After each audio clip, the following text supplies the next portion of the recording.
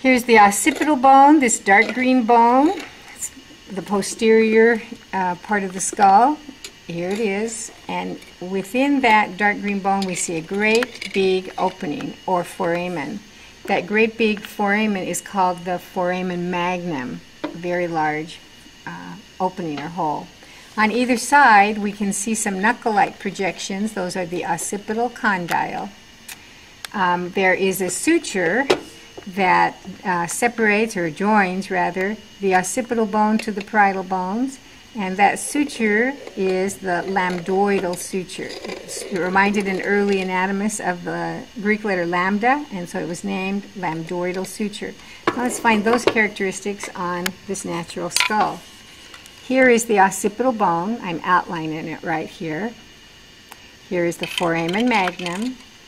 Here are the occipital condyles. These are the smooth spaces or surfaces that articulate with the first vertebra, or the atlas. We have also the lambdoidal suture. Here's the lambdoidal suture. You can see that pretty distinctively on this skull. So this is a parietal bone, this is a parietal bone, and here we have the occipital bone. These are the nuchal lines. These are the lines for muscle attachment. You can see the bone is actually enlarged because those muscles have been pulling on it, and here's another one. Those are the nuchal lines. We have the occipital condyle. We have two of them on either side of the foramen magnum. And if we look, actually it would be anterior to the occipital condyle. We'll find a little canal. I've got the probe in it.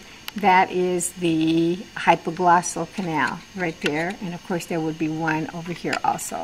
Hypoglossal canal.